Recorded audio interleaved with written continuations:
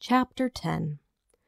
Ladies and gentlemen, Rod Temple, the auctioneer, stood on a hay wagon, microphone to his mouth to get everyone's attention. If I could just have everyone come over to me, I have an announcement I would like to make, and, contrary to popular opinion, I don't like to hear myself speak. So let's get everyone here, and then I can say this only once and not have to repeat myself. Sterling watched in confusion as the crowd gathered, buzzing over the unorthodox opening of the auction. Usually, Temple just said the terms and conditions of the sale and then got on with it. Dixby came to stand beside her, Joy sitting on his shoulders. "Dixby, you keep carrying that child, she will never learn to walk, run, or make it on the field hockey team," Sterling said dryly as she reached out a hand to straighten Joy's dress. "She runs just fine." Dixby frowned at Sterling. "Some days I can barely keep up to her."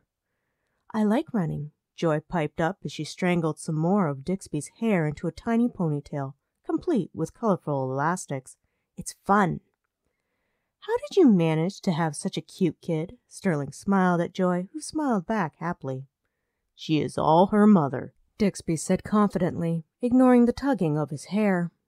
"All right, everyone," Temple called their attention back to him. "The equipment was supposed to be auctioned off today, and the farm, if the minimum bid was met. There's been a change of plans, as the auction has been cancelled as of this morning. Someone has stepped in and offered the bank a tidy sum for the whole lot, and that offer has been accepted. I'm sorry if that some of you folks drove all the way from Beaufort or beyond, and as an act of goodwill, lunch at the fry truck will be paid for. Thank you for coming to Pendle for the auction. If you require an auctioneer for estates or livestock sales, please contact me, Rod Temple at Temple's Auctioneering Company. Have a good day, folks." Temple turned off the microphone and jumped off the wagon as the crowd began talking, gossiping amongst themselves at this turn of events. Several people had already wandered over to the fry truck, forming a line. Some headed for their cars. Most just hung around, ready to talk for a while. "I wonder who bought it," Sterling said softly. "It's hard to imagine anyone here would have the cash for a straight-out purchase this big." "Who is that talking to your parents?" asked Dixby, even though he already knew. He had spotted Jake talking to Paisley and Owen Hawkins a while ago. Paisley was wiping her eyes with a tissue, and Owen looked a little gobsmacked. Sterling sucked in a breath as her traitorous feelings took a leap of joy at the sight of Jake. "I can't believe it! He bought the farm!" "Seems that way," Dixby commented with a smile. "That low-down, sneaky scumbag!" Sterling exploded, marching toward Jake as quick as her crutches would allow. She ignored the pain of her knee as she put weight on it to get there more quickly. "Wait, what?" Dixby followed her. This was going to be a show if he was any judge of the situation. Coolies never missed a show if they could help it. "You!" Sterling poked Jake in the leg with a crutch. "You're despicable. First you fire me, shut down my tabloid, then blacklist me so I could never get another job in my field. But that was not enough, was it? You are so set on revenge that you had to buy my parents' farm, then taunt them with the news. You are the worst person on this planet, Jake Ramsley." Whatever Jake had to say was lost as he quickly backed away from Sterling, who tried to hit his loafered foot with her crutches as she continued her tirade. "How dare you? I was doing my job, just like every other tabloid reporter. While I might have accentuated the truth, I never once lied about your family in the articles. Yet for some reason, you singled me out to destroy my career. The only thing I can think you would have against me is that I lied about being a flight attendant to get on that plane. I saved our lives on more than one occasion after that crash. You would think you might be a little bit grateful, maybe even forgive me for having to write about your family in my articles. But no, instead you go ballistic. You are the worst sort of autocrat, bully, tyrant, dictator. Sarah Lee Caroline Hawkins," Paisley said sharply as Sterling paused for breath. Owen handed his daughter a paper with a trembling hand. Sterling glared at Jake one last time before taking the paper and having a look. It was the deed for the farm, transferred back to her parents from the bank. She felt her anger drain away, being replaced by confusion. "I don't understand." "He's bought the farm and has given it back to us," Owen said in surprise. "Why?" Sterling felt bewildered. "You are right," Jake admitted. Part of him was surprised by her tirade. He knew he deserved it, yet no woman had ever stood up to him that way before. It was refreshing. Plus, she was magnificent in her anger, her eyes bright and cheeks flushed. Jake cleared his throat and concentrated on an explanation. "I was wrong to interfere in your career. I was wrong to hurt you like that. This is my way of making amends. If I had not caused you to lose your job and not be able to get another, you would have been able to make the payments and not have lost the property. Every insult you said about me, or even thought about me, I deserve. I'm sorry." Sterling stared at Jake in shock. Never had she expected him to apologize. It put her off balance for a moment. "Buying the farm is easy for you. It was an easy thing to just spread your money, ask for forgiveness, and leave. What about the people of Pendle? What about my career?"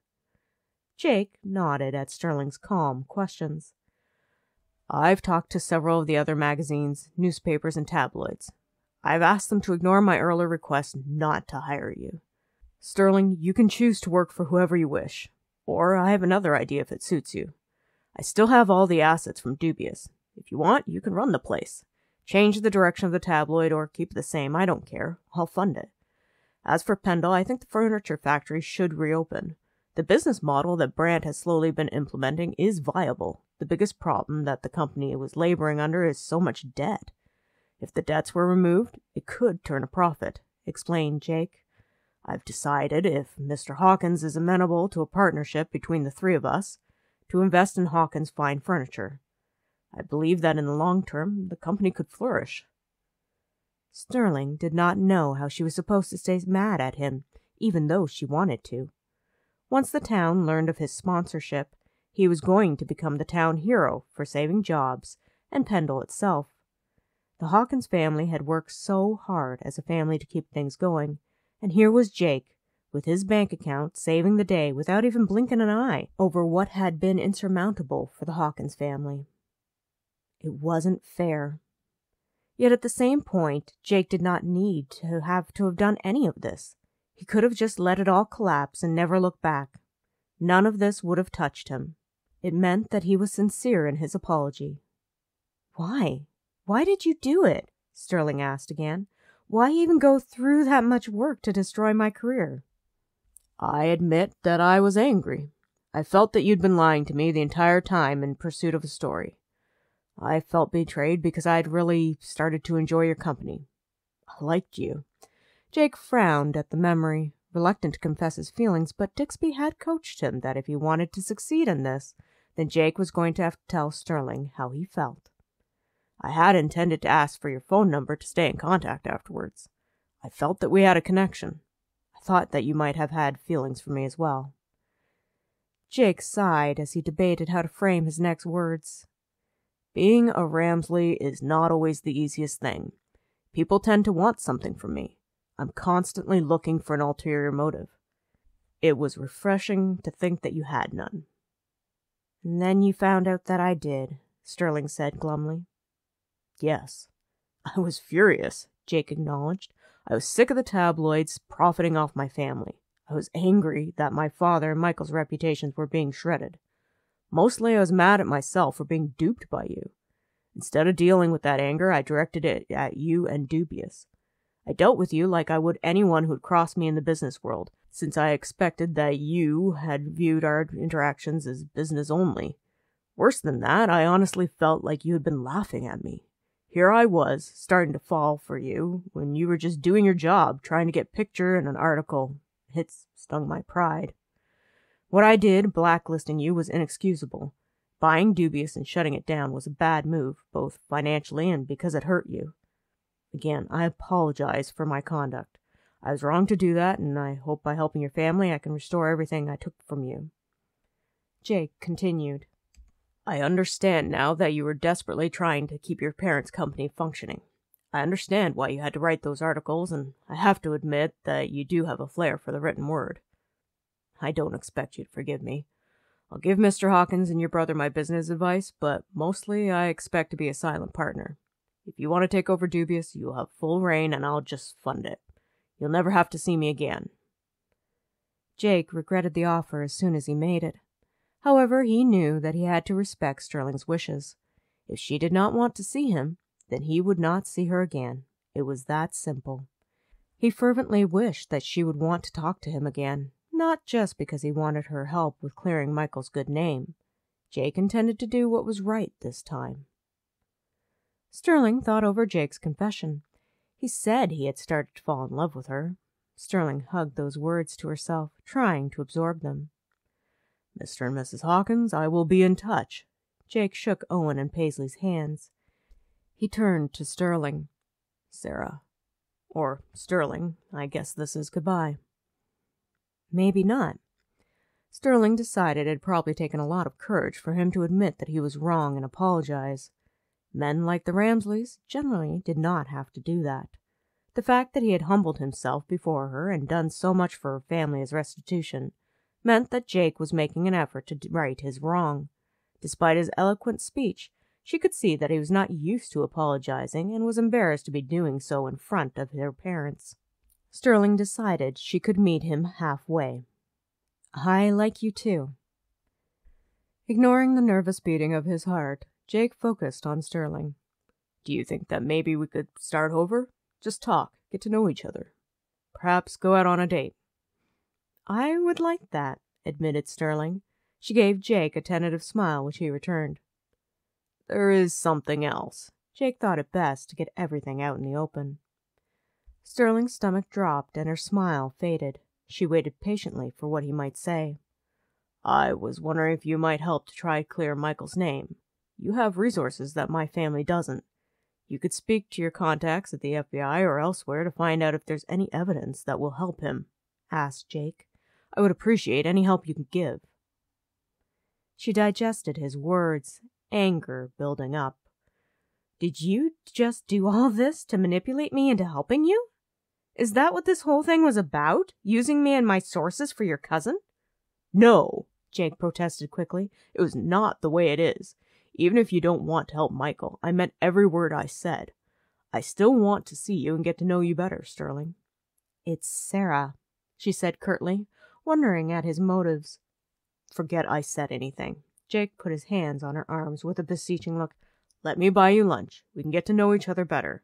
You can tell me what it's like growing up in Pendle while I fill you in on what it's like growing up at Ramsley. Please? It was the please that convinced her. Jake was being truthful.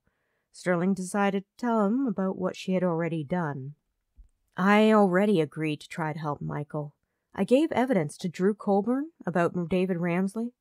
It is perhaps enough for the police to start an investigation into David. I'm not sure how my sources are going to be of any help to Michael, though.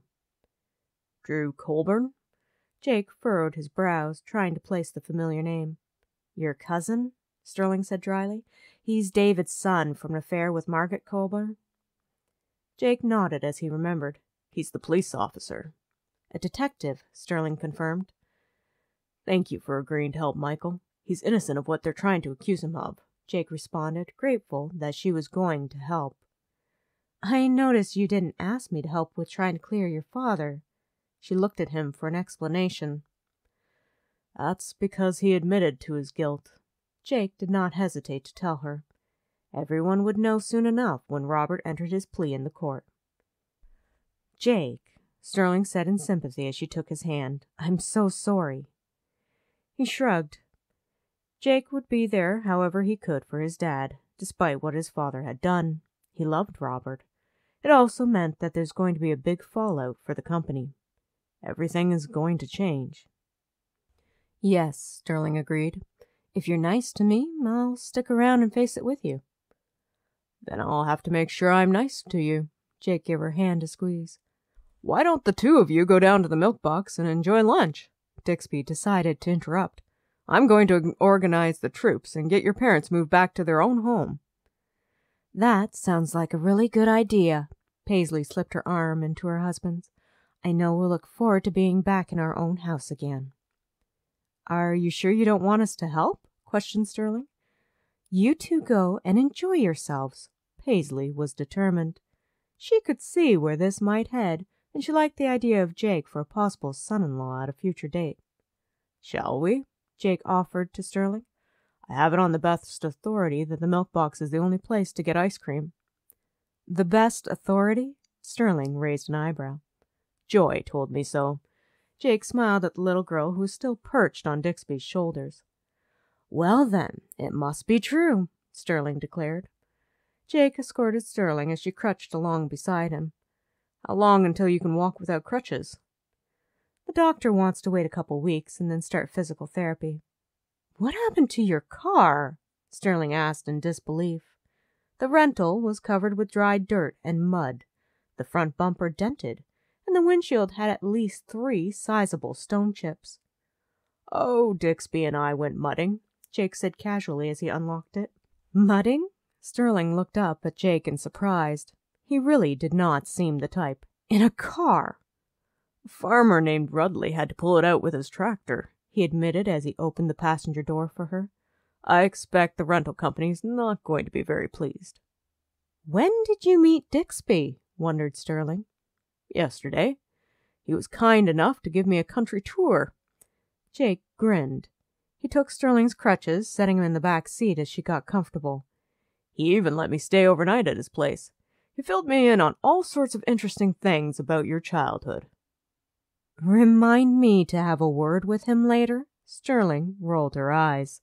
"I'm so glad the two of you are getting along." "I think I'm going to like spending holidays here. That is, if we do continue dating." Jake gave Sterling a sideways look as he settled behind the wheel of the car. "You don't happen to have a flare gun on you?" "No." Sterling frowned at him. "Why would you even ask that?" "Well, Dixby told me why you threatened him with one," Jake responded. "I would hate for the same thing to happen to me if I started talking about a future with you." "I'm going to have a word with Dixby about sharing personal stories." Sterling gave Jake a little shove on his arm, then looked at him in surprise. "Does that mean you want a future with me?" "Does the idea make you want to point a flare gun at me?" Jake asked, watching her intently. "I like the idea," Sterling said softly. Jake smiled as he leaned over to give her a kiss. Sterling happily returned it. If you enjoyed Chapter 10 of Stranded with the Billionaire, Book 6 of the Ramsley book series, look for the epilogue coming soon. Think about sharing this video. Hitting the share to other social platforms can help other people find this channel. It helps with YouTube algorithms, and it also helps me grow my audience. It's an easy, free thing for you to do. Thank you so much for listening.